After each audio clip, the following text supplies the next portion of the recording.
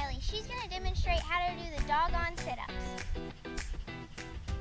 BG weighs about 43 pounds, so if your dog weighs over 50 pounds, you might need to put your feet under a couch or put a weight on your feet.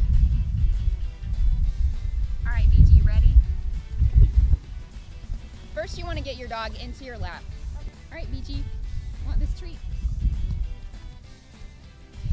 Then you want to grab your dog securely and go down while keeping your feet on the ground.